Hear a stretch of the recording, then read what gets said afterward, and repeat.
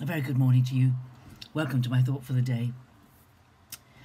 We are continuing with Luke 15, this beautiful chapter about three types of lost thing. The lost sheep, 1 in 100, the lost coin, 1 in 10, and the lost son, 1 in 2. There's a progression here. You can see it quite clearly in the numbers. For the shepherd, the one sheep that is lost is of vital importance. I don't know if you ever watched some of these veterinary programs. We like watching the Yorkshire Vet, and the work and dedication that is put into helping one sheep that is having difficulty lambing or has broken a leg or something. The dedication put into caring for one when there's a huge number of sheep out in the field. The farmer's concern for each individual animal is enormous, and so is the vet's. And this is a reflection of God's concern, God's great, great concern for the one that is lost. And of course, every one of us, at some point in our life, were lost, even though we didn't realize we were lost. We were lost. And the Good Shepherd sought us out until he found us. And he brought us home and placed us within his flock. And it's a wonderful picture of love.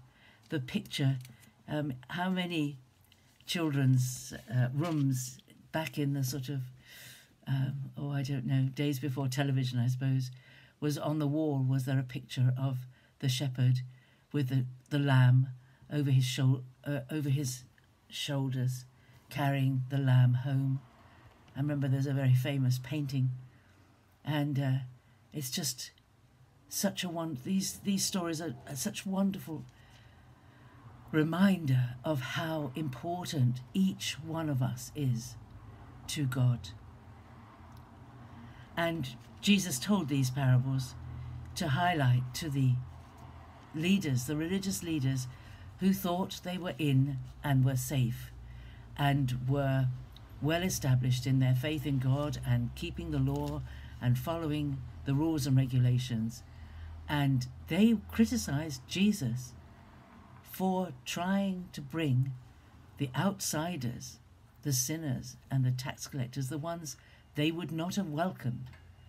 He wanted to bring them in. He wanted to show them that God loved them too, and that they could be found, that they could respond to God, and they could become part of God's kingdom. And he was criticized. And he told these stories showing that heaven rejoices.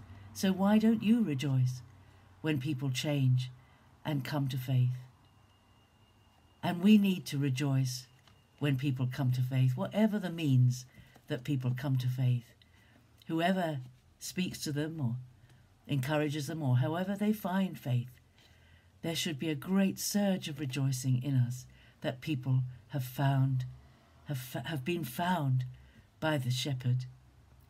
The shepherd who had 100 sheep, and we do know, I mean, I watch these vets programs, a Yorkshire Vet, and he goes to a farm, and there'll be a cow that to me looks like every other cow in the farm, and this cow is in trouble, and the farmer knows the cow by name, knows everything about the cow, knows its nature, knows whether it's a bit skittish or whether it's a calm animal, knows everything about each cow, knows each individual by name. And same with the sheep. This bond, we are part of a large number, yes, 100. But when someone new comes in, when someone is found, we need to have a very welcoming, joyful heart, welcoming them into the fold, as it were, or the return to the fold for some people it might be. But Jesus is making this point with the 100, then the 10 coins, and then the 2 sons.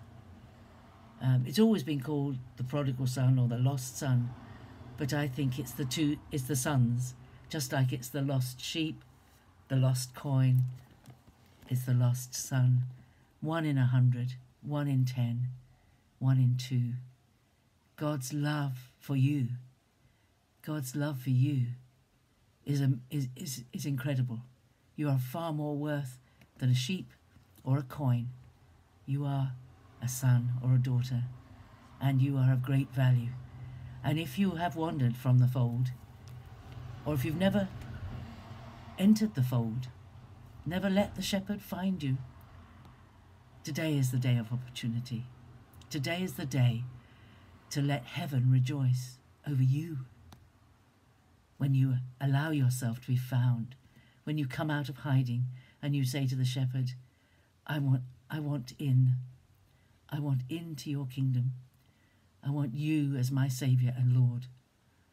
I want to come home. I want my sins forgiven. I want to come home. I want to be forgiven. I want to know that peace. I want to know that security, that safety. And as he says, there's more joy in heaven over one sinner who repents than over 99 righteous persons who need no repentance. Wow. Have a great day. God bless you. And I'll see you tomorrow. Bye-bye.